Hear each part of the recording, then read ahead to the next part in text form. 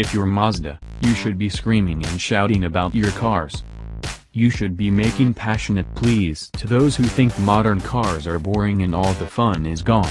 After all, they can even make an enormous 3-row SUV at least somewhat entertaining.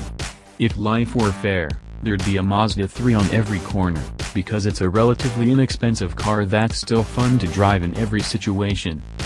Instead, Mazda made a bunch of changes this year to its compact entry in the hopes of chasing a more premium clientele.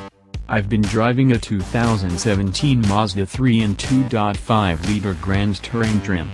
Here are some other thoughts about it. Never change. Mazda gave the 3 a mid-life facelift for 2017, but I dare you to spot the changes.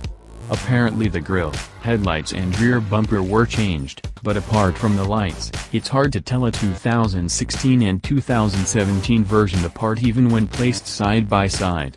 That's fine, because even though the current 3 debuted nearly 4 years ago, it still looks good and more expensive than its rivals.